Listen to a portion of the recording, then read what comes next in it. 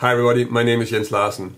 Usually when I talk about what scale to use over a chord, I'll tell you to look at the key, I'll tell you to look at the song and the chord progression to understand what the chord is doing there and then make the choice of scale out of that. And of course that is important. You want to always see a chord in a context and understand what it's doing there. But at the same time, you also want to improvise with the different sounds that you use on the chords, not just a specific set of notes that fits in this context. That's really also a part of jazz. So in this video I'm going to take a Cmaj7 chord and then I'm going to go over some of the different scale options you have for that chord. So that's going to range from just the very normal ones and also into some more exotic, maybe less familiar ones. And it could be that there's going to be some stuff you're not really using now and you want to add to your vocabulary, so you can start with working on it from here. If you want to learn more about jazz guitar, about improvising, understanding chord progressions and finding interesting arpeggios to use in your solos, then subscribe to my channel. If you want to make sure not to miss anything, then press the little bell notification icon next to the subscribe button. What I'm going to do is I'm going to play a short example using that scale over a background on a Cmaj7 shell voicing like this, just so you have an idea about what it sounds like. Then I'm going to talk about what notes are in the scale and what kind of extensions that gives us on the chord. I'm also going to talk a little bit about some of the arpeggios that I like to use when I'm playing with this sound and how I approach the improvisation just loosely.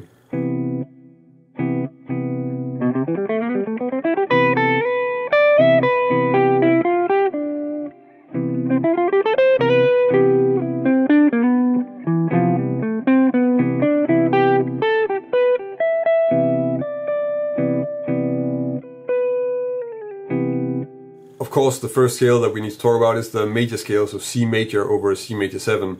And you probably already know this, otherwise you're not checking out the video anyway, but at the same time, it is the most common scale you're going to come across on a major 7 chord, and you do want to be able to play with it, even though in my improvisation here, I didn't really use sort of the defining note that much, because in this case, the note that's going to set this scale apart from the other ones is the fact that we have an F in there. And that's not really a note we can sort of lean on that much on the chord because it doesn't really fit with it that well. It sounds like this if we stay on it.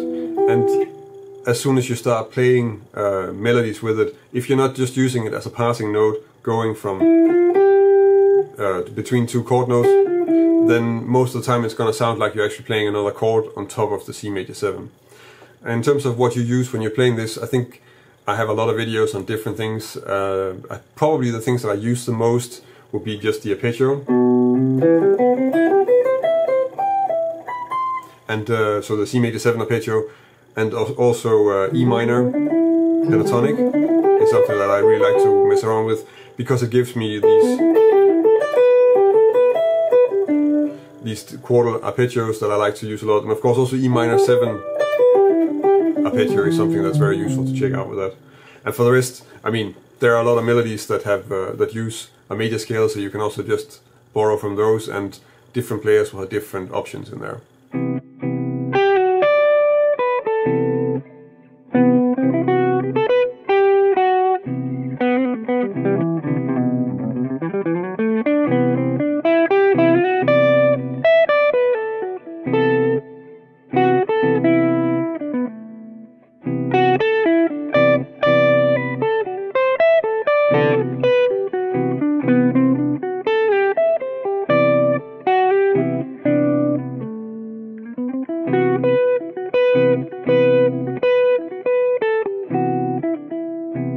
The second sound is the Lydian sound, and that's the same as playing G major over a Cmaj7 chord, and that gives us Cmaj7 with a 9 and a sharp 11, which is sort of the defining note in this case, and then a 13.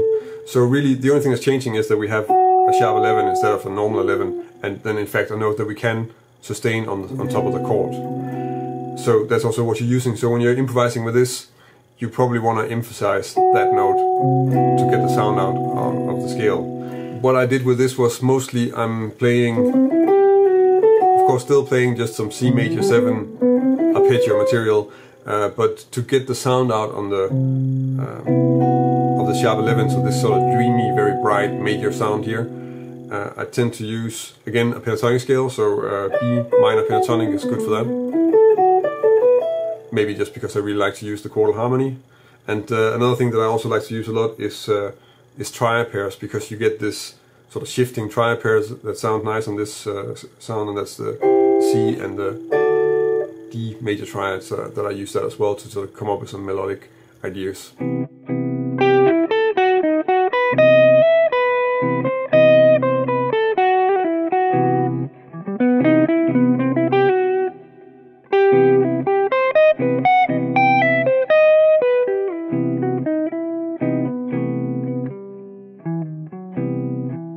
So this scale sounds a little bit more strange, a little bit more exotic, and it has a few extensions that we're really not as used to. So the chord that I'm playing here, of course it's a C-major-7, but in this sound we actually get a C-major-7 with a sharp 9 and a sharp 11. And the scale that comes from is an E harmonic minor scale, where we have a C-major-7 on the 6th degree. So we have this scale, and that means we have the C-major-7. We still just have a straight C-major-7, but we do have a sharp 9 and a sharp 11 as extensions on it, and then also a 13. And the way this sound sort of is often described is to have two triads on top of each other. So we have sort of a B major triad, and that's on top of a C major triad. So we have those two together. If you play it on guitar, usually you'll leave out the G on the C, and then you have these 5 notes. When I'm playing on this, I think I really do tend to rely heavily on using the B major triad. But of course I also will trying to use some of the structures to kind of have both. So this E minor major is a good one to use. And also, since we anyway have a chord that's described as a triad pair, we can use that triad pair as well. It's also something that I do quite a lot, and also just did in the solo. What you can also hear in the solo is that I almost tend to treat, and that maybe has a little bit to do with the context also, because the comping doesn't really have this sound in there, but I tend to treat the D sharp and the F sharp as notes that I resolve a bit. So I do kind of work with it, especially with the triad pairs, as something that's completely home and something that's kind of far away, and then try and think from that when I'm making melodies, so that I'll play something that I sort of sounds like a sort of tension, and then resolve it by just playing something really standard C major.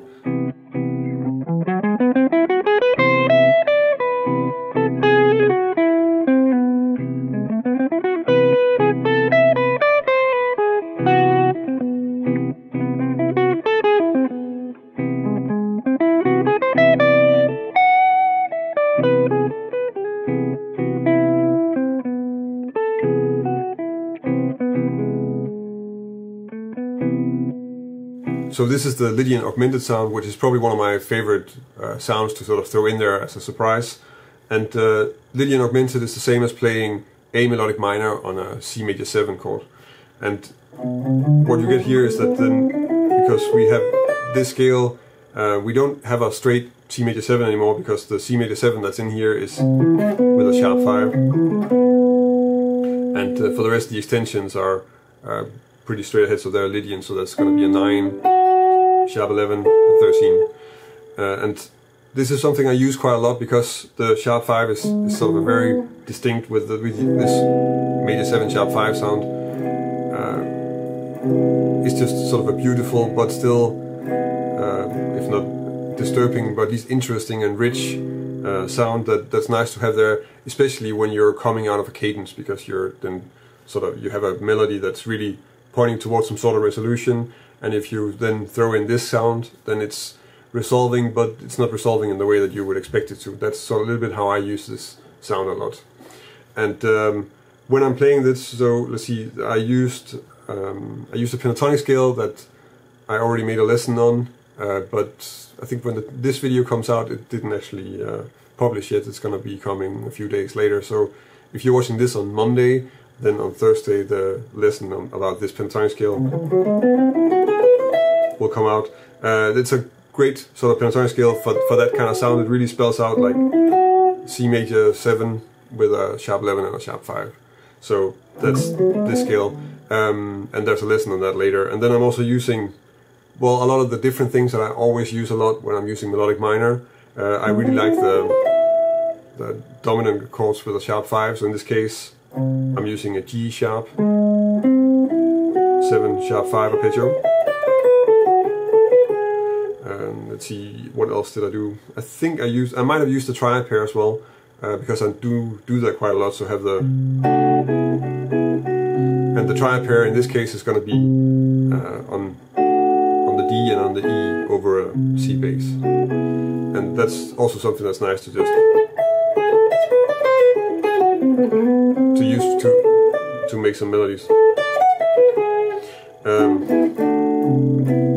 It is a little bit interesting, maybe it's a little bit ironic also that I'm making this video where I'm going over all the different sort of modal sounds of over a C major chord and what is possible there, mainly because I'm also planning to do a video where I talk about how you actually shouldn't learn modes, and maybe that's also, but you can also tell that what I'm doing here is I didn't really check this out as modes. I'm really referring it back to sort of a parent scale, and then what I'm doing is that I'm really using structures in my melody, so that's going to be sort of the basic arpeggio, and I just know how to get this chord out of that scale, and I think like that a lot. And the reason why that's useful is, and that's also going to be in that video once I get around to making it, is that that's a better skill to have. You don't really want to check out all kind of different modes, you just want to work on your ability to take a scale, and then any chord that you can find in there is something that you can make melodies with and use the arpeggio and work like that. I think that's just a much more efficient skill to have if you want to improvise, not only with over changes, but also just with what sounds you have on top of the changes. And it's going to make it easier to conquer or to be able to use a lot of different sounds on the scales. But I'll make another video on that and stop ranting about it right now. Let's go to the next example.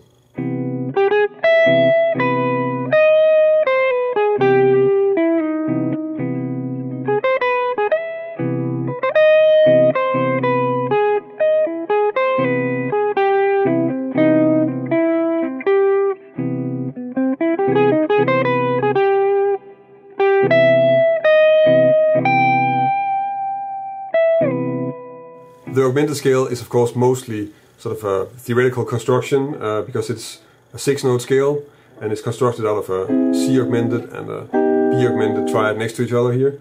And if I play the scale, then that will be something like this.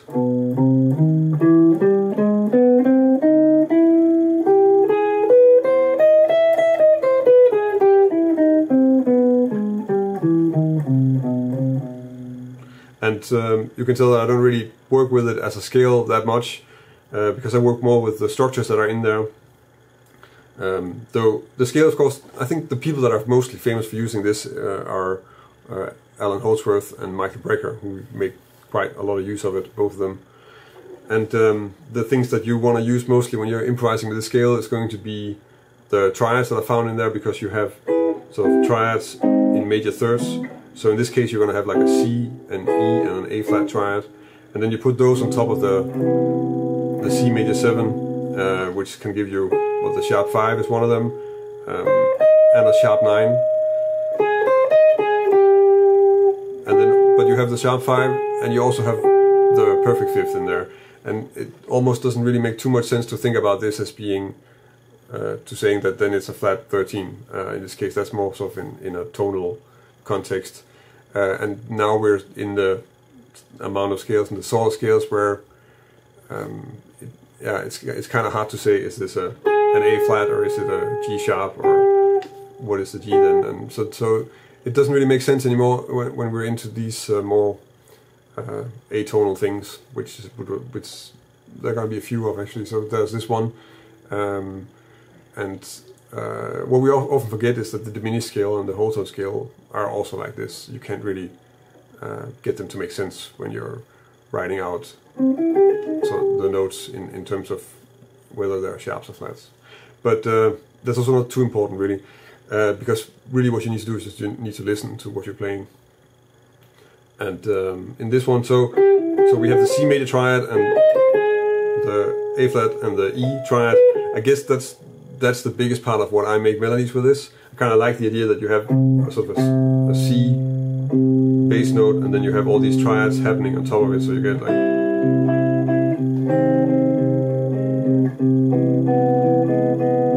and then you're sort of shifting those colors around.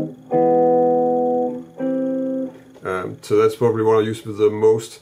Of course, since it's symmetrical, then if we have a C major, so we can construct a C major 7 sharp 5 in there, and that means that we can also construct the E major 7 and the A flat major 7 sharp 5. So I think in the solo I used the E major 7 sharp 5 as well, and that will also be something that you can sort of work with when you're soloing.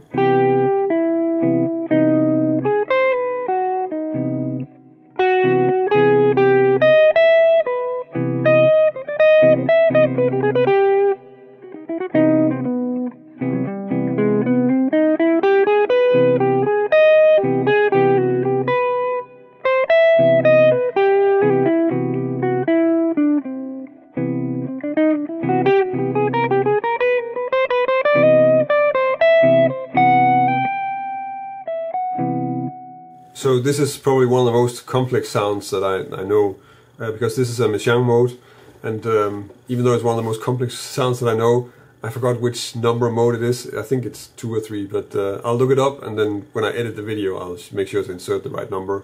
It's also not that important what number it has, because there are not that many Messiaen modes that you actually use, where you also refer to them as that.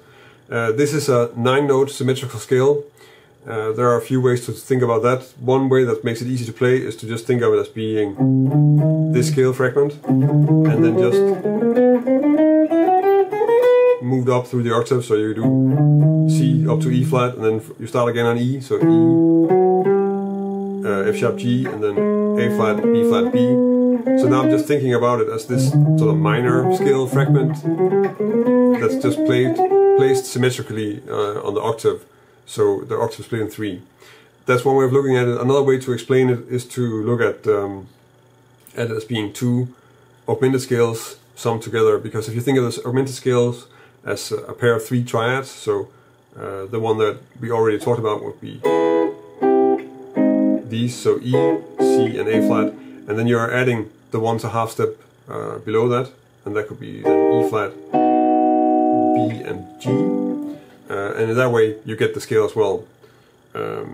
So there would be a way of looking at it. Another way to construct it would be to take, so you're taking there are like 4 augmented triads in the 12 notes in the chromatic scale, and if you take out one, so in this case we took out C sharp, F and A, and then that leaves us with the scale.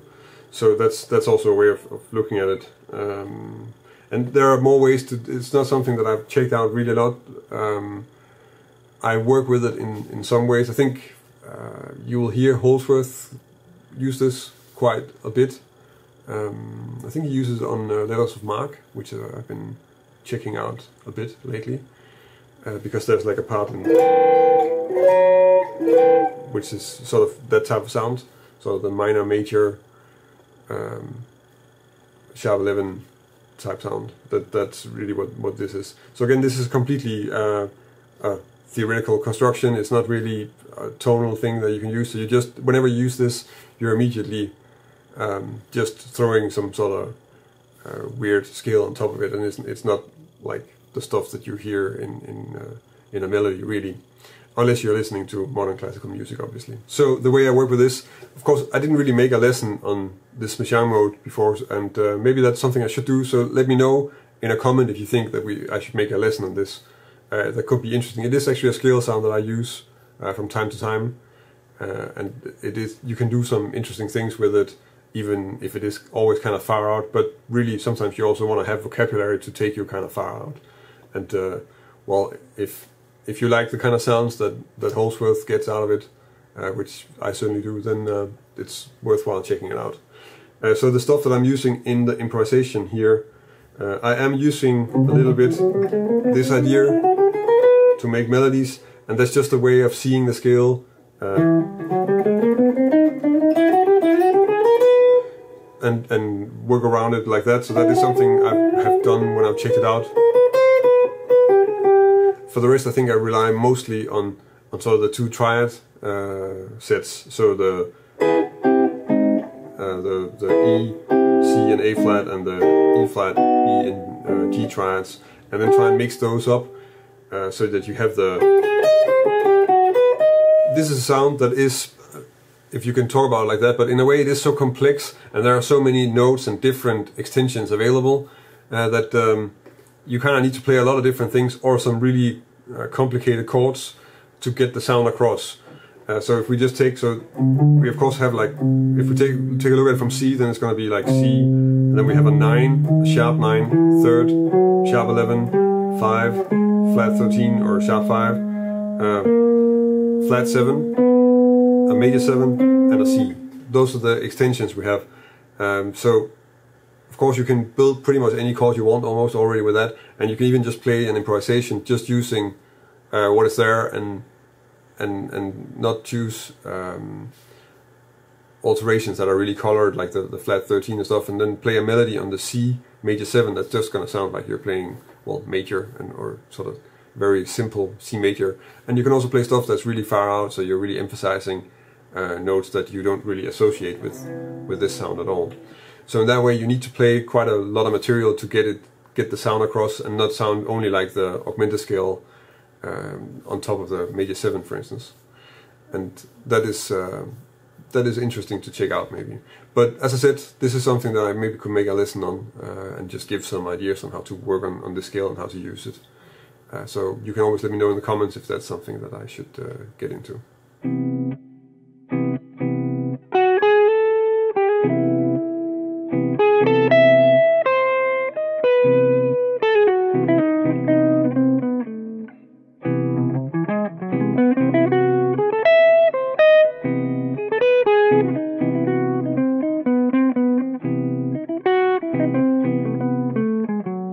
Using the E harmonic major scale to play over C major 7, I thought that was interesting. It's actually not a scale that I ever used before I made this video, so it was just something I came across when I was sort of thinking about what scales would have a C major 7. And really that's how, maybe that's also interesting, because of course how do you find all these chords and all these scales and put it together. So the way I think about this is I'll look at the type of chord, so the basic type of chord, in this case would be a major 7.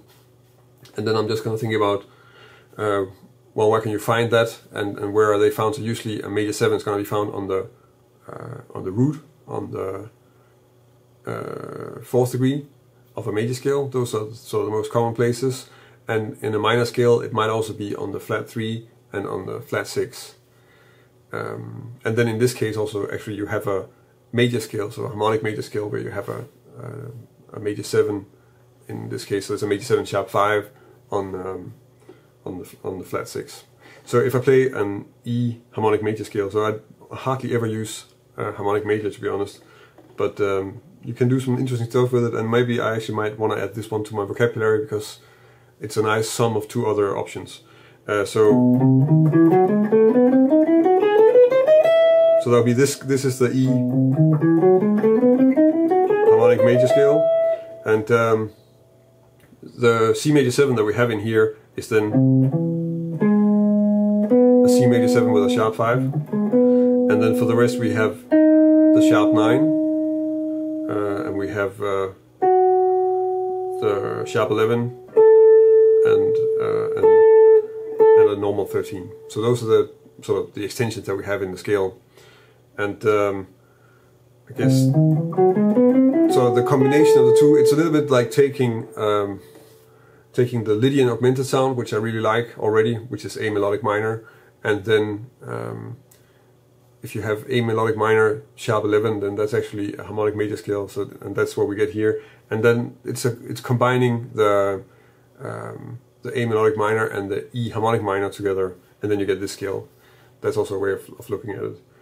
So those are the sounds you get. So you get the sharp 5 and the sharp 11, and you get the sharp 9 as well. And that's a nice sound to sort of work with. I think that what I worked mostly with in the solo was just really a lot of scale melodies, also just because I didn't check out this sound that much. And then also the triad pair, so there's a little bit of B and B major triad and C augmented triad is in there. And also just exploring how it is to play the Cmaj7 arpeggio on top of this Cmaj7, which is also, again, that's then closely related to more of the augmented or Messiaen mode type sound, really. But it has a lot of those characteristics, so it's an interesting sound to check out maybe, and also something I might come up with as an option in other or later videos. But I need to check it out a bit more first. So the way you want to work on this, if you want to add something, and that's also, as you can tell, like with this last example where it's not something that I worked on a lot, is that you want to of course know the scale and be able to play that, but you also need to know all the different structures that are in there, so check out the diatonic triads and diatonic seventh chords and get an idea about what you can do with that, because as you can tell also when I'm improvising, I'm making use of those structures, so I'm going for the triad pairs, the different upper structure triads and upper structure arpeggios, and relate those sounds to the chord I'm playing over, so in this case the Cmaj7. That's really the approach, also because that's going to tell you what notes you need to play to sort of pull out the sound. You need to identify what the notes are and also what is specific. If a specific group of notes is going to tell you that this is the sound. So you need to keep that in mind when you're trying to figure it out, because you need to learn how to play melodies that emphasize that. That's how you're going to use the sound and how you can draw out that specific color in your solo. And I think also that's the skill, like the skill set that you need to use here, is that you want to be able to take any scale and then any sort of arpeggio in there and try and emphasize those notes in the melody that you're playing, without just playing the arpeggio, but also just playing other notes and making music with it. And that's when you really know how to improvise with an arpeggio. So that's a few options. I'm not really sure how many. I think there are like 7 or 8. If there's something I left out that you use a lot, then let me know in the comments. It's always good to have more options. And of course, there are bound to be stuff some things that I didn't cover. If you have something that you think, well, this is really great, then leave a comment. I'm always curious to hear what you guys are using for interesting scale sounds. If you want to learn more about jazz guitar, about interesting scale sounds and arpeggios, then subscribe to my channel. I publish a new lesson every Thursday, and I've been doing it for quite some time, so there's already a lot of material available on my channel. If you want to help me keep making all these videos, then check out my Patreon page. I'm very grateful for the support that I get from a small community of people on Patreon, and if you're supporting me there, I can give you something in return for your support. That's about it for this time. There's a new lesson on Thursday. See you then.